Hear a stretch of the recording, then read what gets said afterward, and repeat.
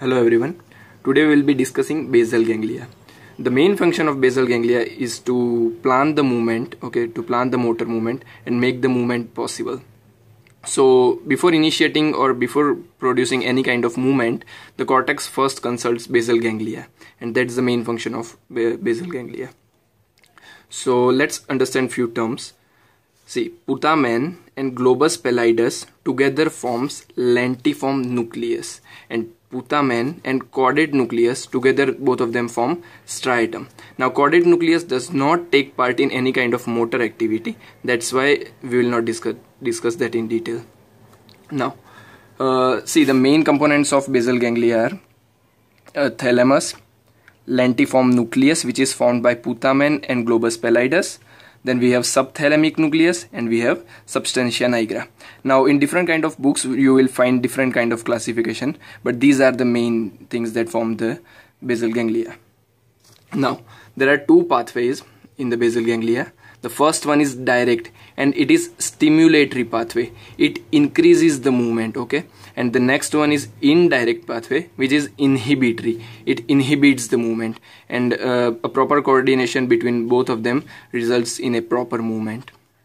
Now all the excitatory neurons in basal ganglia, they secrete glutamate, and all the inhibitory neurons, they secrete GABA. Now whenever I say in lecture that any of the neuron is less inhibited, then understand that it is stimulated, and if any of the neuron is less stimulated, then it means that it is inhibited. So just don't get confused in these terms. I'll explain why is it so in detail later, or else I'll write in the description box about this.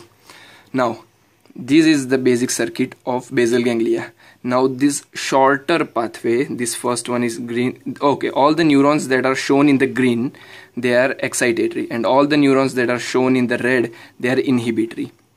Now this shorter circuit, this one, first one, going from cortex to putamen, from putamen to globus pallidus internus, and from globus pallidus internus to thalamus, and from there to again to cortex. This shorter pathway, this is direct pathway, and the one that is longer, it is indirect pathway. See, the indirect pathway, it goes from motor cortex to putamen, from putamen to globus pallidus externus, from globus pallidus externus to subthalamic nucleus, from subthalamic nucleus to globus pallidus internus, and from globus pallidus internus to thalamus, and then again to cortex. So in the indirect pathway, we have two extra components, globus pallidus externus and subthalamic nucleus, which are not present in the direct pathway. Now to make things little bit simpler, remember one thing. See, all the fibers or all the neurons that are coming out of lentiform nucleus will always release GABA. See, all the neurons that are releasing GABA, they are coming out of lentiform nucleus. See, this one is coming out from putamen, both of them.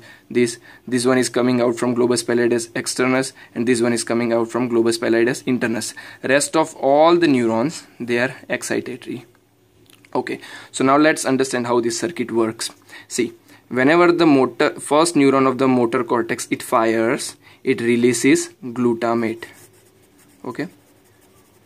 Now when it releases glutamate here, let me zoom in. Whenever it releases glutamate here, this glutamate will stimulate this second nerve, and when this second nerve is stimulated, it will release more GABA. And when more GABA is released here, it will cause inhibition of the third neuron. See, when more GABA is released, this neuron will be inhibited, and when this neuron will be inhibited, it will secrete less GABA. And when it will secrete less GABA, the inhibition on the final neuron will be reduced, and it will increase the glutamate release.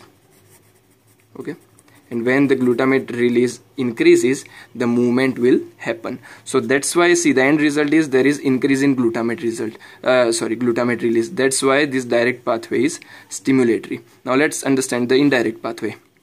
See, the first neuron, it releases glutamate, and it works on this neuron of the indirect pathway. When more glutamate is released, this second neuron will be stimulated, and when it will be stimulated, it will release more GABA. See, whenever any of the neuron is stimulated, its neurotransmitter release will be increased, and when any of the neuron is inhibited, its neurotransmitter release will be decreased. So now this neuron will secrete more GABA. Okay, so this GABA will work on the third neuron, and the third neuron will be inhibited. Now as it is inhibited, it will release less GABA. Okay, now it is releasing less GABA, so this neuron will have less inhibition, or we can say it will be stimulated. Now as it is stimulated, there will be more glutamate release, and when more glutamate is released, this neuron will be stimulated. Okay, and when it is stimulated, it will release more GABA. Now this GABA will work on the final neuron. Okay, and as more GABA is released, this final neuron will be inhibited. Okay, so this neuron will decrease glutamate release, and as it decreases the glutamate release, the movement will be inhibited. That's why the direct pathway, it increases the movement, and indirect pathway, it decreases the movement. Now for the fine tuning of this pathway, for proper regulation and also for the initiation of the movement, we have substantia nigra. Now see what's the main purpose of substantia nigra. Its main function is to initiate movement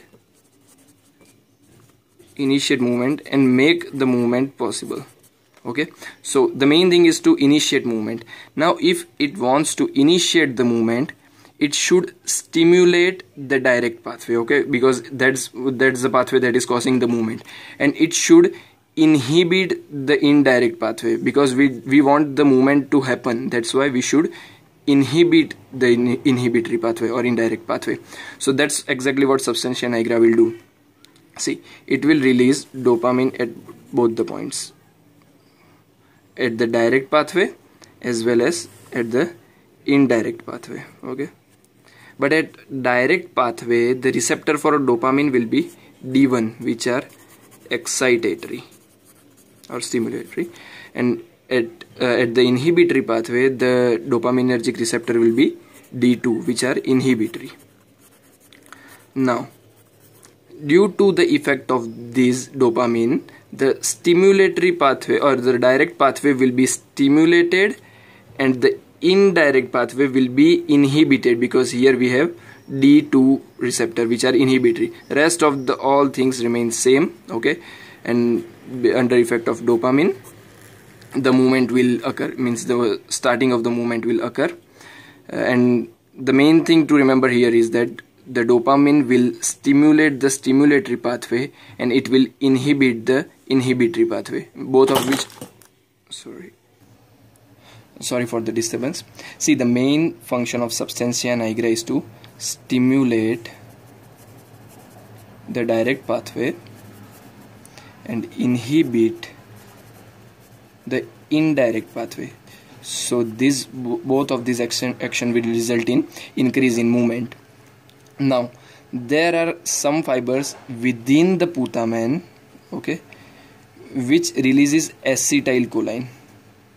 Sorry, it's becoming messy.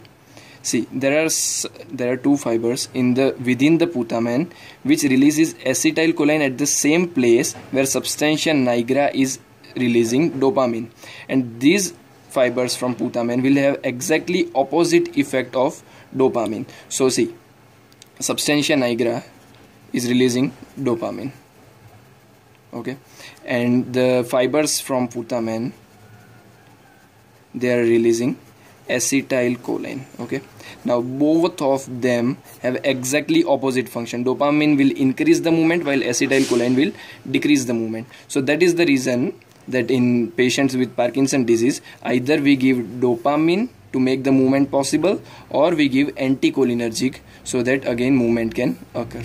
So that was all about the basal ganglia.